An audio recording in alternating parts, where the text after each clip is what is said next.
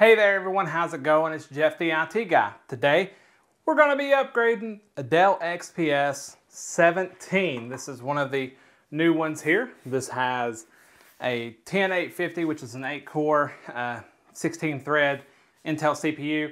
It comes with a RTX 2060 Max-Q in it, as well as stock it came with 512 for the SSD, which is NVMe, and 16 gigs of RAM.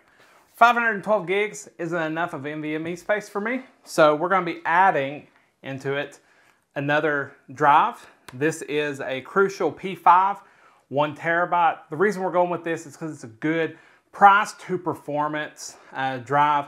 So I'll have this linked below, so you're going to need one of these. We're also going to be upgrading it to 32 gigs of RAM. This is G.Skill DDR4. This is 3200 megahertz. Which is what this system runs.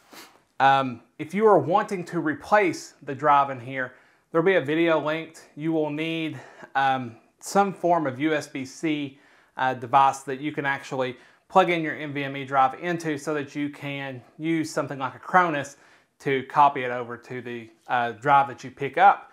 So that'll be linked up in the description below of how to do that. You're also going to need a tool set. We're going to be using the iFixit kit. And so what we're going to do is we're just going to upgrade this, and I'm going to show you how to do it. That way you can follow along and you should be set and ready to go. Before we get started though, this thing will max out at 64 gigs of RAM. You can upgrade both NVMe spaces. You can put 1 terabyte or 2 terabyte NVMe in both of those. And so you can really kit this out and be tuned, or stay tuned actually, for the review of this machine that'll be happening here soon. So let's go ahead and let's get ready to upgrade this. Here we have it. It's turned off. It's flipped over onto its back. We got to take this back plate off. Yes, this is from the Dell outlet. It's been refurbished. It's a great place to pick up, you know, good Dell goodness at a discounted price. And so according to this, it is a T5. You will need a T5 bit to get these screws out. So let's take those out. Put them to the side. Do not lose them. So go ahead. Just unscrew these all the way. All right, so once you get all those out, there's a total of 8 of them. You're going to want to take the back off.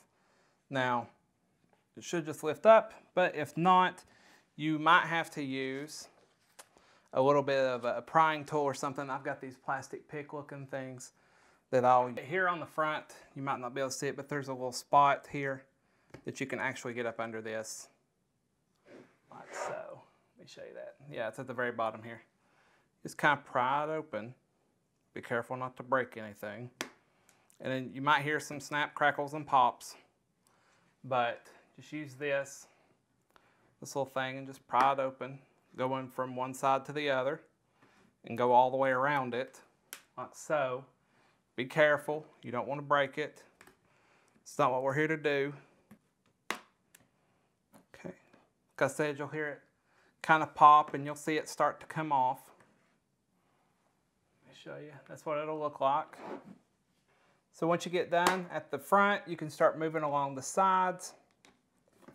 So as you can see here, I'm starting to go down the side. Just take your time with it. There's no rush. Just let it snap, crackle, and pop. And it will eventually start to pry off. Just be easy. You don't want to force it through. So go down part of one side, then start to go down part of the other side. Just taking your, I'm gonna lay it down here and go down the side some more. Try not to push it back on. After we've done all that work. This is one of the hardest back plates that I've ever had to take off, but it is what it is. The reason I'm using this plastic one is because it's less likely to tear anything and less likely to scratch anything. Take it and lift up. Now you can lift. Once you get the front and the sides almost all the way off, you can start to lift up on it. And there it comes. Comes off Okay, so once you get the back off of it, what we've got to do is we've got to disconnect the battery. There's just going to be this pull tab right here. Just take it, pull up gently. You'll hear a little pop. Boom, there we go. It's done. Okay, so once you get the back off and the battery disconnected, which is right here, you need to find you a screwdriver. According to my kit, this is the number 2 Phillips. So go ahead, you're going to take out this screw right here. Okay, which is also on the battery, and then there's one right here. Get this in better frame for you. There you go, one right here. Just go ahead, take those 2 out. Don't lose them. Let's see if we can get any closer for you. There we go. So here it is. Just take it and it will lift out like so. Just have to lift up. I took the other screw out over here. So now we need to get our NVMe drive, this one here, this Crucial P5. So go ahead and open it up. Once you get it out, go ahead, put it in here. It just slots in like so. Push it down. Then all you gotta do is lift back up on the battery, push it down, and then get your screws and put your screws in.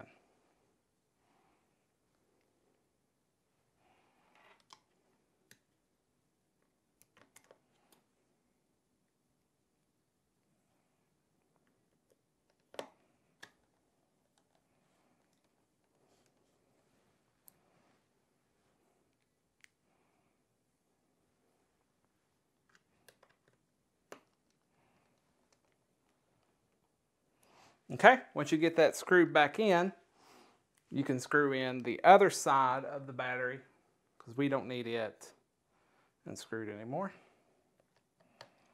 So let's screw it in. It's down here on this other side of the battery.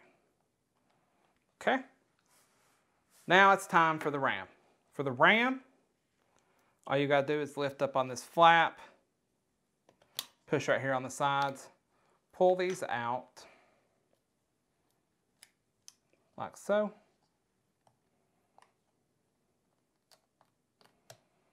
There you go. Those are the SK Hynix. Now we can take out our G.Skill DDR4.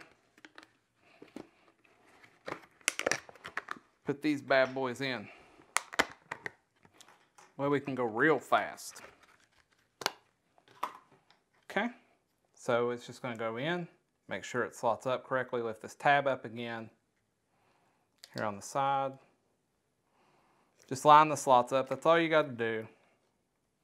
Go in at about a 45-degree angle inside the slot. Push down till it clicks. Rinse and repeat. In at a 45-degree angle. Push down. Boom, boom. Make sure they're seated. I want to double check just because I'm retentive about it. It's in just fine. Okay, and now all you're ready to do is connect the battery. It's right here. So let me get that for you.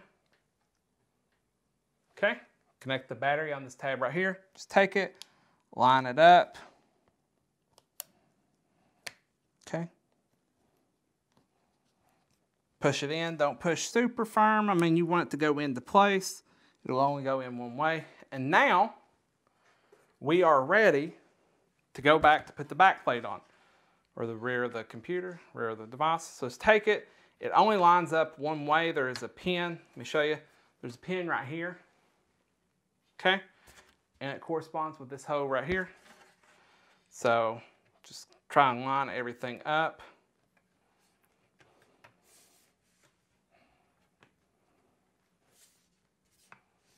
Okay, don't force it. You don't want to force anything in this situation.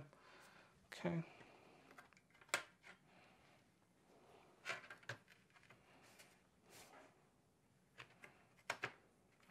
It'll line up. Just take it, push down to where it pops, which it will. It'll pop into place. You'll feel it. Everything's good. Get rid of your Phillips. Go back to your T5 and start putting in your screws. I am going to start at the rear here. So let's take them, put them in. I separated mine. I put them into 3 different piles so that I knew what was the rear, what was the sides, and what was the front. Now it's time for the last couple. Okay, once you get those screwed in, everything's ready. Check it on the sides, make sure it looks good. Looks good on my side. Now it's time to make sure that it turns on. I got some gunk on it. Oh well. So open it up. Hit the power button. There you go. As you can see, it is starting up. Might take it a minute on this first boot. Okay.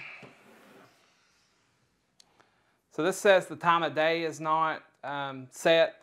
The reason for that is because we, undid, or we took the battery out. So of course the time of day, so it'll give you an error that the time of day is not set. Just go ahead, hit continue with that, or you can do your BIOS setup, however you want to do it. And as you can see, it's going to boot up into Windows. Now this drive's not going to be usable straight out of the gate.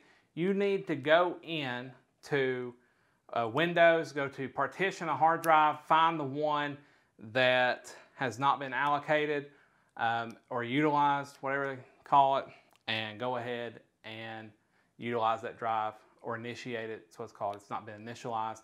Go in and initiate that drive, and you are ready to go. You've added extra storage and RAM to your Dell XPS. This works for the 15 and the 17. So go ahead, if you like this video, leave me a like. Go ahead and subscribe, show the support. I really dig it. That way I can keep these videos coming, keep showing y'all how to do this stuff.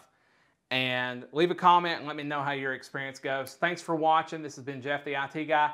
Go ahead and keep it real.